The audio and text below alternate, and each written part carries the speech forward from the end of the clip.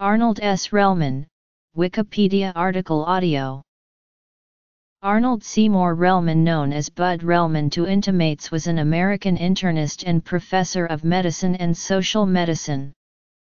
He was editor of the New England Journal of Medicine from 1977 to 1991, where he instituted two important policies, one asking the popular press not to report on articles before publication and another requiring authors to disclose conflicts of interest.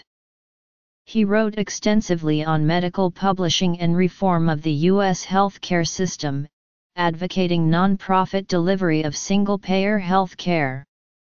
Relman ended his career as professor emeritus at Harvard Medical School in Boston, Massachusetts.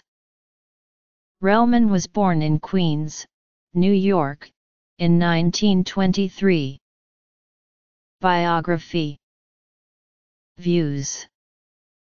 He was educated at Cornell University and the College of Physicians and Surgeons at Columbia University. He was first professor at Boston University School of Medicine, then Frank Wister Thomas Professor of Medicine and Chair of the Department of Medicine at the University of Pennsylvania School of Medicine, and finally a professor at Harvard School of Medicine. Relman was editor of the Journal of Clinical Investigation from 1962 to 1967. He was editor of the New England Journal of Medicine from 1977 to 1991. Relman was the only person to have been president of the American Federation for Clinical Research, the American Society for Clinical Investigation and the Association of American Physicians. In 1988 he was awarded honorary fellowship by the New York University School of Medicine. Relman died in Cambridge, Massachusetts of melanoma in 2014 at the age of 91. He was survived by his wife Marcia Angel, also a NEJM editor and the first woman to serve as its editor-in-chief, by his son David Relman, a physician and professor at Stanford University School of Medicine, and by numerous other relatives.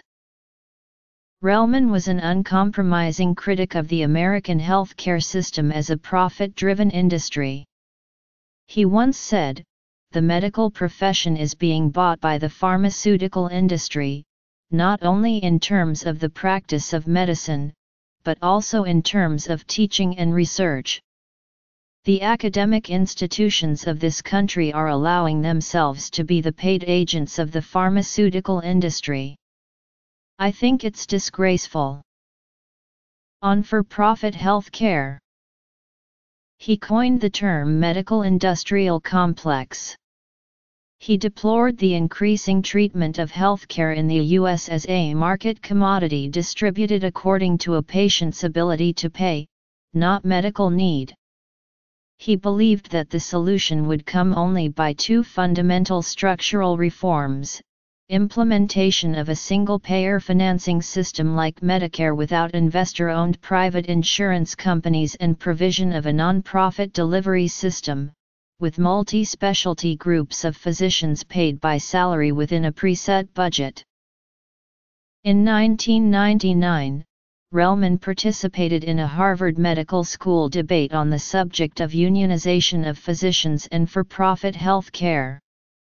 His stance was described on alternative medicine.